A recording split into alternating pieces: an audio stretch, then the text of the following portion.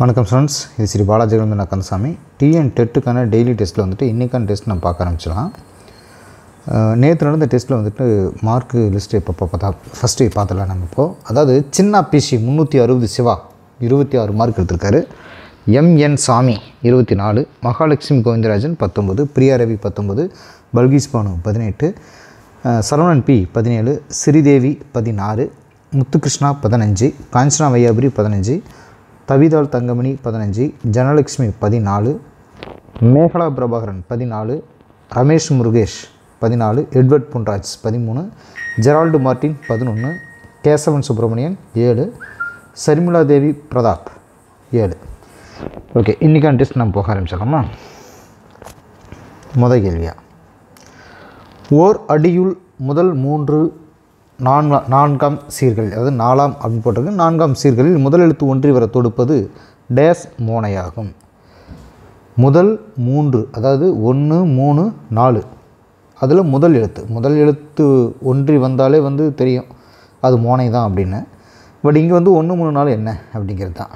இதில் வந்து நம்ம ஷார்ட்டாக நம்ம படித்து நல்லா இதில் ஓரளவுக்கு படித்தவங்களுக்கு தெரியும். 1, 2, 1, 3 அப்படின்னு சொல்லிட்டு வரிசையாக போகும் இல்லையா? சரி, ஆன்சர் பார்த்தலாம். சி ஆன்சர், மேற்கதுவாய் அப்படிங்கிறது. கீழ்கதுவாய் மோனை அப்படிங்கிறது ஒரு அடிக்குள்ளே வந்து முதல், அதாவது 1, 2, 4 இல்லைங்களா? இது வந்து கீழ்கதுவாய். மேற்கதுவாய் 1, 3, 4. 3ங்கிறது மேலே இருக்கும் இல்லையா? அதனால் நம்ம சொல்கிறது மேல்கதுவாய். 3 மேலே, 2ங்கிறது கீழே. அப்போ கீழ்கதுவாய்ங்கிறது 1, 2, 4 அப்படின்னு வச்சுக்கோங்க. ஓகே, அடுத்து போயிடலாம். ரெண்டாவது, ஒரு பாடலின் இறுதி சீர் அல்லது அடியின் இறுதி பகுதி அடுத்த பாடலின் முதல் சீர் அல்லது அடியின் முதலில் வருமாறு பாடப்படுவது டேஸ் தொடையாகும். டேஸ் தொடை.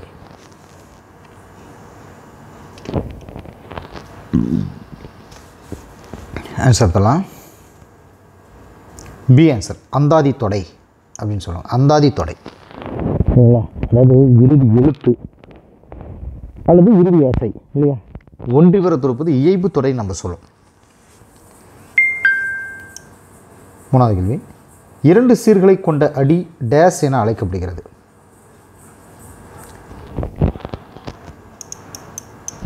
என்ன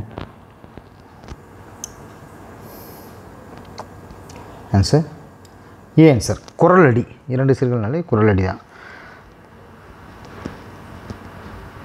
சரி, பள்ளி நெடிலடி அப்படின்னு சொல்லணும் அப்படின்னா 6 சீர் இல்லைன்னா அதுக்கு மேற்பட்ட சீர்கள் இல்லையா? ஏன்னா மினிமைஸ் இது தான். கம்மியாக இருக்கிறது குரலடி 2, அதிகமாக இருக்கிறது வந்து களி நெடிலி, அதுக்கு மேலே வரது நம்ம சொல்லுவோம். 4வது, காய்முன் நேர் வருவது டேஸ்.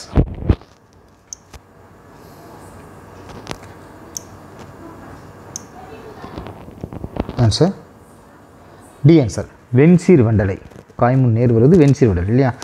கழித்தலை அப்படிங்கிறது வந்து பார்த்திங்கன்னா காய்முன் நிறை வருவது. காய்முன் நேர் வெண்சீர் வெண்டலை, காய்முன் நிறை கழித்தலை. 5வது கேள்வி, வெண்பாவில் ஈட்டடியின் ஈட்டுச்சீர் டேஸ் சீர்களில் முடியும்.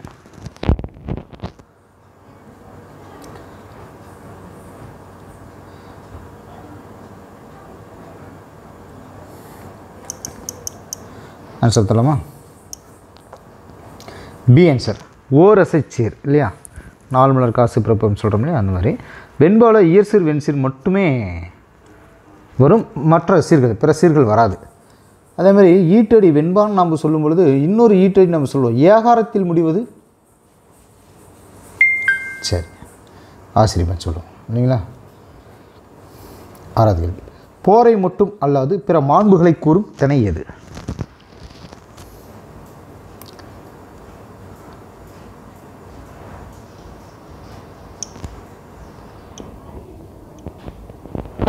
ஆன்சர் சி ஆன்சர், பாடான் திணை. பாடு கூட்டல் ஆண் கூட்டல் திணை இல்லையா? அதுதானே பாடான் திணை. அடுத்து போயிடலாம். 7வது கேள்வி, பளபளப்பான மெல்லிய பூவின் இதழ்களில் வெள்ளி பஞ்சு போன்ற நுண்மயிர் அடர்ந்துள்ளது டேஸ் பூ.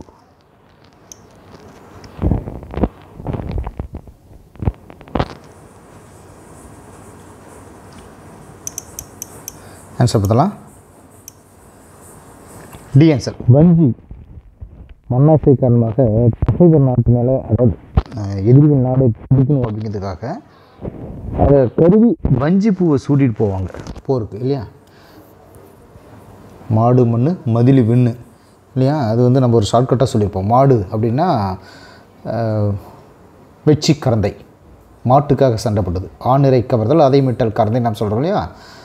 அது வந்து வெச்சி கரந்தை அப்படிங்கிறது வந்து மாடு. அதே மாதிரி தான் மண், வஞ்சி காஞ்சி, மண்ணாசை காரணமாக வஞ்சி பூவும் எதிர்த்து போரிடுவது காஞ்சி நம்ம சொல்லியிருப்போம் இல்லையா. மாடு மண் மதிலி வெண்ணு. 8வது கேள்வி. மருத நிலத்திற்குரிய நொச்சி டேஸ் நிற பூக்களை கொண்டது.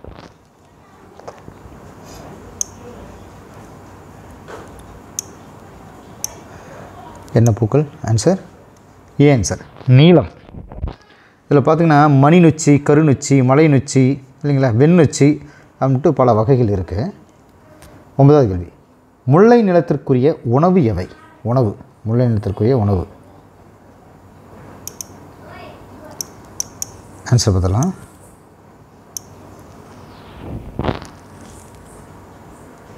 D answer. வரகு. வரகு, சாமை இதெல்லாம் சொல்லலாம் இல்லைங்களா. அடுத்து 10வது கேள்வி. பாலை நிலத்திற்குரிய பெரும்பொழுதுகள் எவை? பெரும்பொழுது.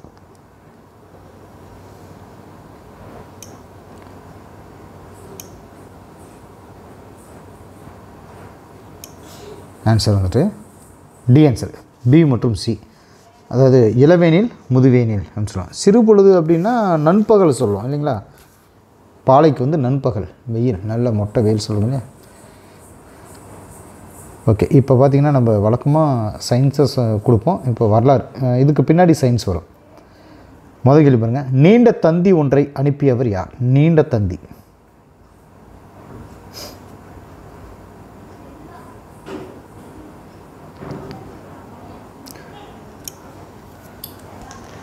ஆன்சர் வந்துட்டு சி ஆன்சர். ஜார்ஜ் கென்னன் அப்படின்ட்டு. இவர் பார்த்திங்கன்னா இதை 8000 வார்த்தைகள் கொண்ட ஒரு மிகப்பெரிய நீளமான தந்தி வந்துட்டு இவர் அமெரிக்க அரசாங்கத்துக்கு அனுப்பியிருப்பார். 2வது கேள்வி. போர் விரும்பி என அழைக்கப்படுபவர் யார்? போர் விரும்பி.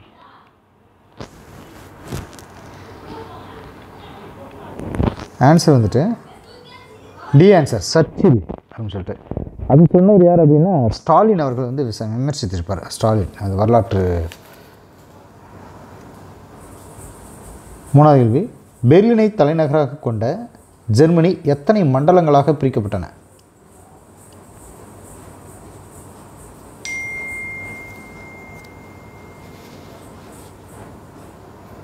Answer A answer. 4 தலைநகரம். அதாவது அமெரிக்க மண்டலம், இங்கிலாந்து மண்டலம், பிரெஞ்சு மண்டலம், சோவியத் ரஷ்யா மண்டலம்னு சொல்லிட்டு. 4வது. சோவியத் ரஷ்யா அணுகுண்டை எந்த ஆண்டு தயாரித்தது?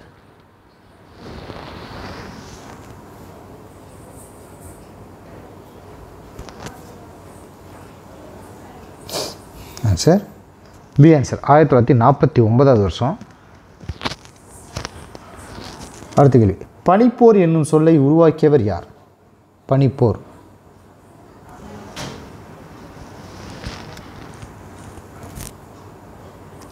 ஆன்சர் சொல்லலாமா? B answer. சார்ஜ் ஆர்வெல் அப்படின்னு சொல்லிட்டு. இவர் பார்த்திங்கன்னா விலங்கு பண்ணை அப்படிங்கிற நூலையும் எழுதியிருப்பார். விலங்கு பண்ணை. 6வது கேள்வி. ஐரோப்பிய மீட்பு திட்டம் என அழைக்கப்பட்ட திட்டம் யாருடைய திட்டம்?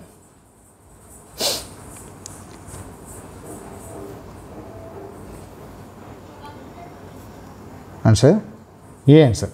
She marshal. இது மார்ஷல் திட்டம் அப்படின்னு சொல்லுவாங்க. 7வது கேள்வி. மேற்கு ஜெர்மனி குடியரசு எந்த ஆண்டு உருவாக்கப்பட்டது?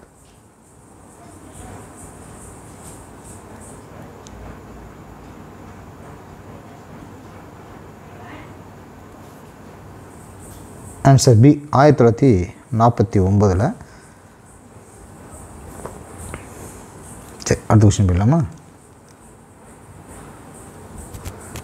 ஐரோப்பிய பொருளாதார கூட்டுறவு எனும் அமைப்பு எந்த ஆண்டு உருவாக்கப்பட்டது?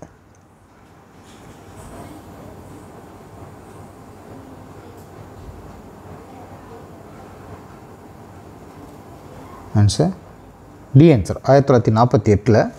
இது organisation for European economic cooperation சொல்கிறது, OEEC அப்படின்னு சொல்கிறது. 9வது கேள்வி, மார்ஷல் திட்டத்தினை டாலர் ஏகாதிபத்தியம் என விமர்சித்தவர் யார்? டாலர் ஏகாதிபத்தியம்.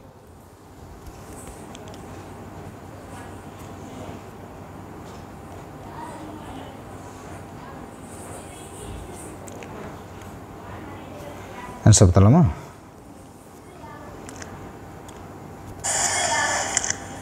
பி ஆன்சர் மோலோட்டோவ் அப்படின்னு சொல்லிட்டு. மோலோட்டோவ் வந்து இவர் வந்து ரஷ்யாவுடைய வெளியுறவு அமைச்சராக சொல்லுவார்.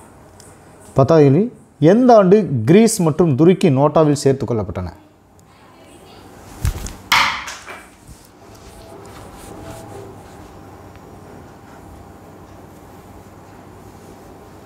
Answer C answer 1952. 1955 பார்த்திங்கன்னா மேற்கு ஜெர்மனியும் இந்த அமைப்பில் இணைஞ்சிருச்சு. சயின்ஸ் வந்துட்டு பாருங்கள், ரோபோட் என்ற வார்த்தையானது டேஸ் என்ற சொல்லிலிருந்து எடுக்கப்பட்டது?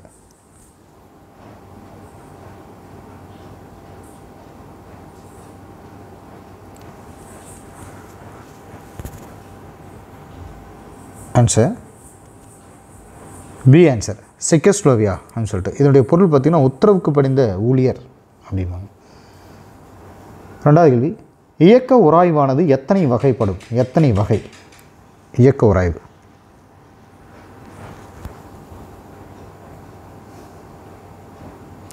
ஆன்சர் ஏ ஆன்சர் 2 வகைப்படும், நழுவு உராய்வு மற்றும் உருளும் உராய்வு இல்லையா? ஓகே, 3வது கேள்வி போக ஆரம்பிச்சிடலாம். ஒரு பொருள் மற்றொரு பொருளின் மேற்பரப்பில் உருளும் போது அந்த 2 பொருட்களின் மேற்பரப்புகளுக்கு இடையே உருவாகும் உராய்வு டேஸ் எனப்படும்?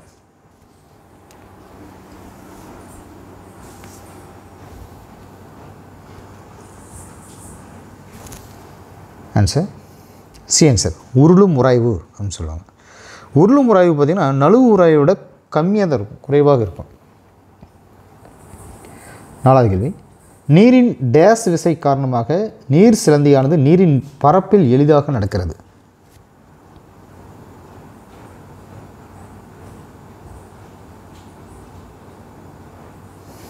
ஆன்சர் டி ஆன்சர் பரப்பு இழுவிசை. பரப்பு இழுவிசை அழகு பார்த்திங்கன்னா NM to the power of -n. 5வது கேள்வி, திரவ அழுத்தத்தில் உள்ள வேறுபாடுகளை அறிய உதவும் கருவி எது?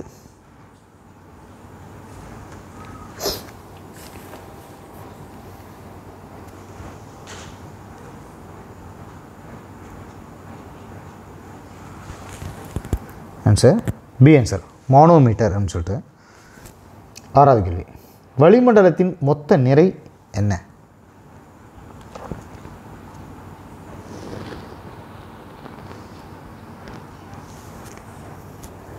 Answer D answer 5.2 × 10⁻18 kilogram. அது வந்து இன்ட்டு ஸ்டார் மாதிரி கொடுத்துருக்குறது. 7வது கேள்வி, ஒரு டயரின் அழுத்தம் 30 psi எனில் அது டேஸ் பாஸ்கலுக்கு சமம்?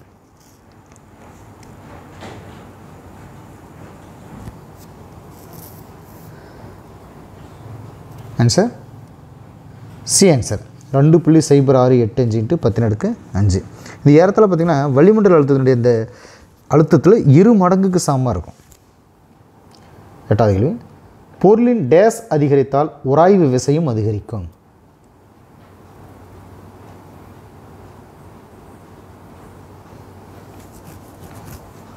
ஆன்சர் பி ஆன்சர் நிறை. பரப்பு சொரசொரப்பாக இருக்கிற பார்த்திங்கன்னா உராய்வு விசை அதிகரிக்கும். 9வது கேள்வி, பாகியல் விசையின் SI அலகு டேஸ் என்ற அலகால் அளக்கப்படுகிறது?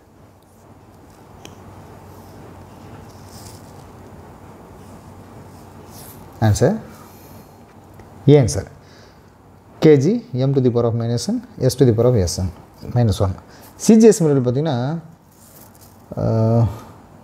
பாயில் அப்படிங்கிற அலகால் சொல்லுவாங்க, அழகால் சொல்லுவாங்க. 10வது கேள்வி, பாதரசத்தின் அடர்த்தி டேஸ்?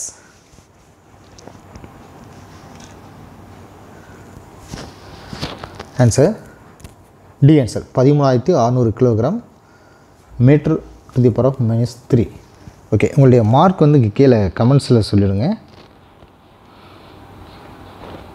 கமெண்ட்ஸில் நீங்கள் மார்க் என்ட்ரி பண்ணுங்கள். உங்களுடைய மார்க் நாளைக்கு நோட் பண்ணுறதுக்கு தேவைப்படும்.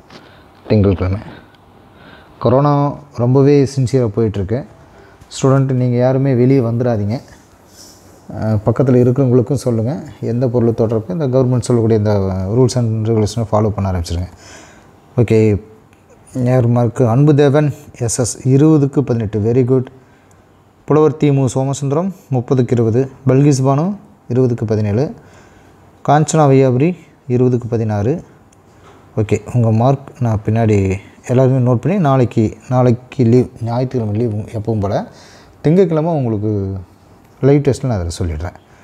Very good. நிறைய பேர் கரெக்டாக பண்ணியிருக்கீங்க. நிறைய பேர் வந்து இன்ட்ரெஸ்ட் எடுத்து இந்த டெஸ்ட் அட்டன் பண்ணிட்டுருக்கீங்க. உங்கள் ஃப்ரெண்ட்ஸுங்களுக்கு எல்லாருக்கும் ஷேர் பண்ணுங்கள். இந்த டெஸ்ட் உங்களுக்கு ரொம்ப யூஸ்ஃபுல்லாக இருக்கா எப்படி அப்படிங்கிற கமெண்ட்ஸை நீங்கள் சொல்லுங்கள். ஓகேவா? நம்ம இதை வந்து மேலும் கொஞ்சம் இன்ட்ரெஸ்ட்டாக நம்ம செய்கிறதுக்கு இன்னும் கொஷின் இன்க்ரீஸ் பண்ணலாம் அப்படிங்கிற ஒரு ஐடியா இருக்குது. கொரோனா பிரச்சனை முடிஞ்ச உடனே நமக்கு எக்ஸாம் வந்துடும். அதனால் நம்ம அதுக்கு இப்போ இருந்தே நல்ல டைம் எடுத்து நான் படிக்க ஆரம்பிச்சிடலாம். அப்புறம் ஒர்க் பண்ணிவிட்டு படிக்கிறது ரொம்ப சிரமம் இல்லையா?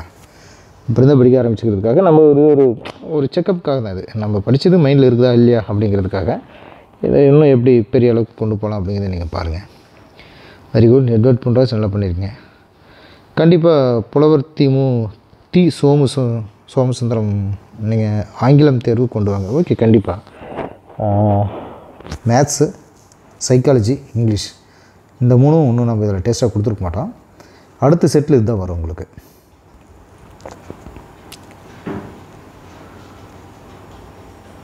கொஷின்ஸ் வந்து இங்கிலீஷ் பண்ணணுமா? சரி, ஓகே. கண்டிப்பாக இங்கிலீஷ் பண்ணோம். நாம் நல்லா 100 கொஷின் கொடுத்துட்ருந்தோம் இல்லையா? கண்டிப்பாக உங்களுக்கு இங்கிலீஷ் பண்ணுறேன். ஓகே ஸ்டூடெண்ட்ஸ், நான் லைவில் வந்து கட் பண்ணிக்கலான்னு பார்க்குறேன். வேறு என்ன கமெண்ட்ஸில் பண்ணுங்கள். Monday test portion, very good, lovely word.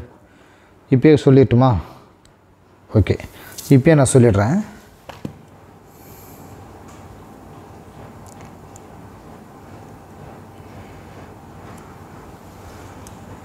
சரி, ஓகே. இதில் பாருங்கள், சரியாக கிளியராக வரல. தமிழ் ஃபார்மேட்டுக்கு சரியாக செட் ஆகலை.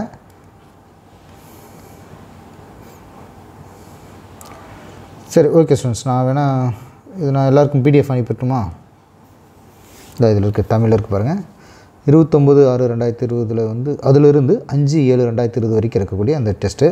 இதை நான் இப்படியே சொல்லிடுறேன் பாருங்கள். அப்படியே PDF நான் கண்டிப்பாக சென்ட் பண்ணிடுறேன் எல்லாருக்கும். இதை அப்படியே கண்டினியூ பார்த்துக்கோங்க. என்ன தமிழில் வந்துட்டு பக்கம் எண் 53லேருந்து 65 வரைக்கும் பா அப்படிங்கிறது சொல்கிறது. இது வெண்பா ஆசிரியப்பான்னு சொல்கிற மாதிரி அந்த பா. அறிவியல் வந்துட்டு ஃபிசிக்ஸில் பக்கம் எண் 41லேருந்து 59 வரைக்கும் வெப்பம் அப்படிங்கிற டைட்டில். வரலாறு வந்து பார்த்திங்கன்னா பேஜ் நம்பர் 161லேருந்து 171 வரைக்கும் இரு உலகப் போர்களுக்கிடையில் உலகம். 30ஆம் தேதி தமிழில் வந்துட்டு பேஜ் நம்பர் 65லேருந்து 77 வரைக்கும் படைப்பாக்க உத்திகள். இன்னொரு டைட்டில் வந்து அணி இலக்கணம். சயின்ஸில் ஃபிசிக்ஸில் வந்துட்டு பேஜ் நம்பர் 59லேருந்து 82 வரைக்கும் மின்சாரம். ஹிஸ்ட்ரியில் வந்துட்டு பேஜ் நம்பர் 171லேருந்து 180 வரை இரு உலகப் போர்களுக்கிடையில் உலகம். 1ஆம் தேதி பாருங்கள், தமிழில் பேஜ் நம்பர் 77லேருந்து 87 வரைக்கும் பொருள் மயக்கம், வினை வகைகள், இரட்டை கிளவி, அடுக்குத்தொடர், அடைமொழி, மூவகை போலிகள், ஆக்கப்பெயர்கள் இந்த டைட்டிலில் வரும். சயின்ஸில் ஃபிசிக்ஸில் வந்துட்டு பேஜ் நம்பர் 82லேருந்து 93 வரைக்கும் காந்தவியல். ஹிஸ்ட்ரியில் பேஜ் நம்பர் 180லேருந்து 187 வரைக்கும் பகுத்தறிவாளர்களின் எழுச்சி. அடுத்து 2/7/2020 தமிழ் வந்துட்டு பேஜ் நம்பர் 87லேருந்து 94 வரைக்கும் வளாநிலை, வலுவமைதி, இடுகுறி பெயர், காரண பெயர், வழக்கு, தொகாநிலை தொடர்கள். சயின்ஸில் வந்துட்டு ஃபிசிக்ஸில் பேஜ் நம்பர் 93லேருந்து 112 வரைக்கும் ஒளியியல், வெளிச்சத்துக்கு வர ஒளியியல். ஹிஸ்ட்ரியில் பேஜ் நம்பர் 187லேருந்து 191 வரைக்கும் சுதந்திரத்துக்கு பிந்தைய அரசியல் நிலை. 3ஆம் தேதி தமிழில் வந்துட்டு பேஜ் நம்பர் 94லேருந்து 103 வரைக்கும் தொகைநிலை தொடர், ஆகுபெயர், பொருள்கோள். சயின்ஸில் வந்துட்டு ஃபிசிக்ஸில் பேஜ் நம்பர் 112லேருந்து 119 வரைக்கும் ஒலி, சவுண்டு. அடுத்து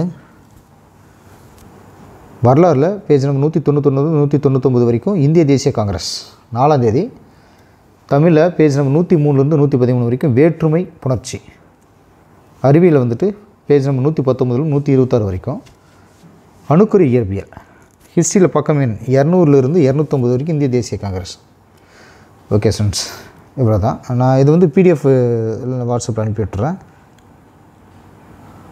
பாண்டி மீனா இங்கிலீஷ் மெட்டீரியல் வரலையா? சரி, அனுப்பி விட்டுறலாம். கண்டிப்பாக சைக்காலஜி டெஸ்ட் போட்டுடலாம்.